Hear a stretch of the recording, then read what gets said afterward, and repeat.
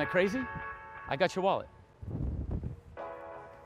Oh, what? Oh no, I forgot to tell you. A good pickpocket takes the wallet.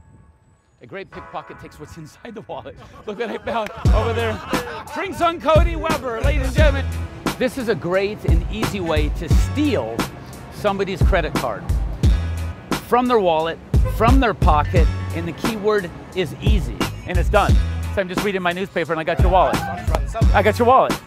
Show them. Oh, you got it. No, good pickpocket takes the wallet. Great pickpocket takes what's inside the wallet. Mr. Nicholas W. at Runaway Bay Drive. Oh wait, no, I won't say the actual address. Oh man, I can't believe that. Oh, if you missed that, you probably missed that one over there too. How many times do we got to go over this like this? Got your credit card. Over here, credit card. No, not that one. I got this one over here, and this one over here, and this one over here, and this. I got a whole bunch of them over here.